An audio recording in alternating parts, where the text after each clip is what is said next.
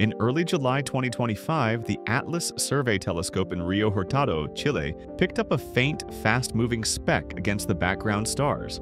Astronomers called it 3I Atlas. At first, it looked like just another distant comet, but its path refused to close. Its speed, at nearly 58 kilometers per second, was too high for anything bound to our sun. For the third time in history, an object from another star had entered our solar system. Across the world, telescopes turned to follow it. Each new observation revealed a little more.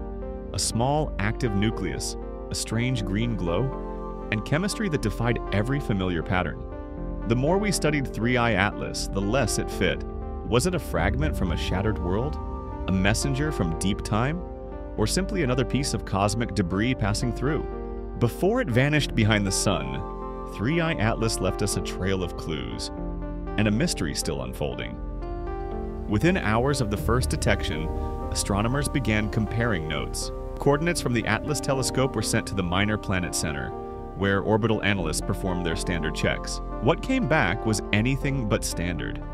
The path wasn't just elongated, it was hyperbolic, open-ended, and mathematically impossible for a body bound to our sun. Even after accounting for every known gravitational influence, the orbit refused to close. That could mean only one thing: 3I Atlas was interstellar. Confirmation came quickly. Observatories in Hawaii, the Canary Islands, and South Africa turned their telescopes to the coordinates. Each recorded the same high-speed streak. Within a day, the data proved consistent.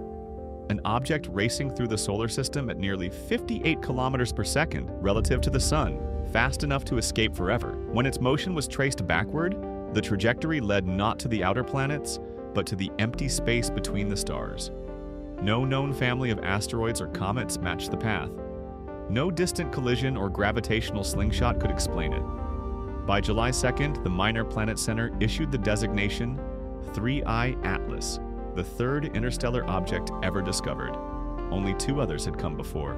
Oumuamua in 2017, a tumbling, airless shard that showed no tail, and Borisov in 2019, a true comet that behaved just like those born beside our sun. Now came a third visitor, one that seemed to combine both stories. A comet's brightness, but an alien chemistry. It was older than our solar system, perhaps 3 to 11 billion years in age, a relic from another dawn. The confirmation of 3I Atlas wasn't just another discovery. It was a reminder that space between stars isn't empty. It's a bridge for travelers we barely understand. Even before 3I Atlas was officially announced, its traces were already hidden in the archives. Astronomers reviewing survey data found that the TS spacecraft, NASA's Transiting Exoplanet Survey satellite, had unknowingly captured the comet in its wide-field images weeks before discovery. Between May and June 2025, TESS recorded a slow, steady brightening of a faint object moving through the outer darkness.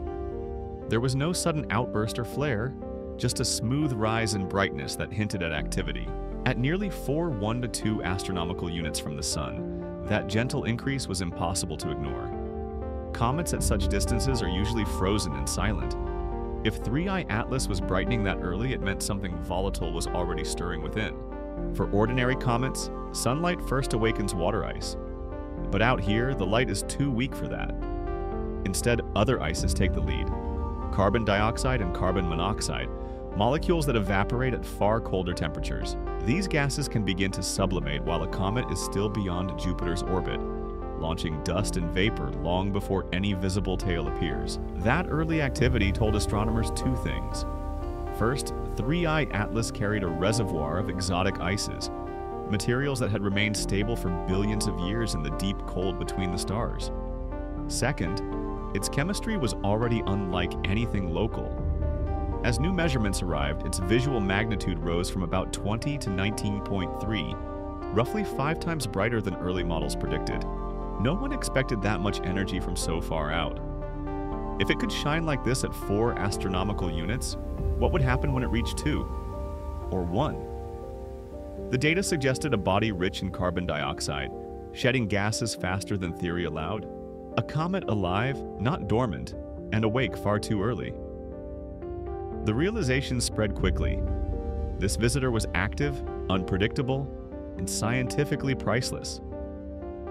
every major observatory began preparing its instruments. Because 3i Atlas wasn't drifting quietly through space anymore, it was breathing. By late July, 3i Atlas had become the most watched object in the solar system. Within weeks, 3 of humanity's most powerful observatories had already turned their gaze toward it.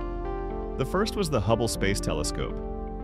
On July 21, 2025, Hubble tracked the comet as it swept through the inner system at almost 60 kilometers per second. The background stars blurred into streaks, a silent measure of the comet's impossible speed. At the center of the image, astronomers resolved a bright core surrounded by a teardrop-shaped coma.